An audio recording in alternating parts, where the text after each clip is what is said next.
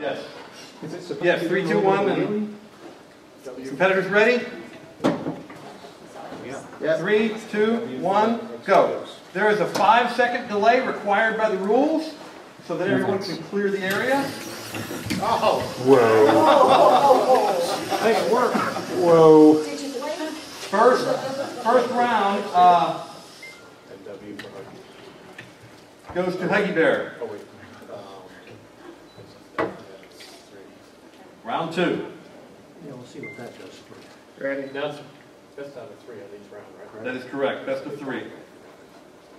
3, 2, 1, go. I know what you're going to do.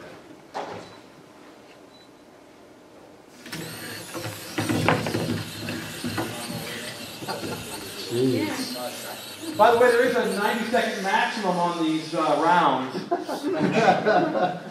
We're really in danger of hitting. Okay, so now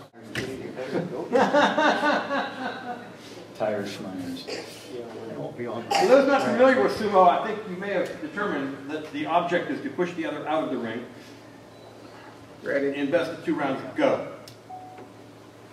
No, that was rather unexpected. No, 3, 2, 1. Was it required? This is brutal. Round 1 to Huggy Bear.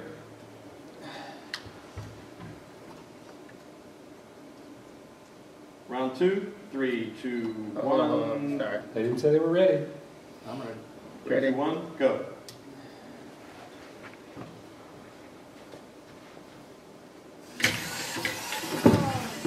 Good. You can't just be black, you have to be radar absorbent. Yeah, I figured that out. You have to angle it so it's stealth-like, so the radar... Okay.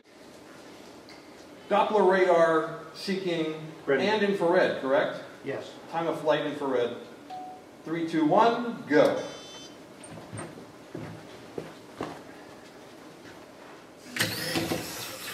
This is carrying it. Perfect demonstration of the limit, Jim. Worst was trade. Alright. I don't have to worry about my robot running off with this one. Alright. No, I've never seen a Wi-Fi. No. Except from its rear end. 3, 2, 1, go.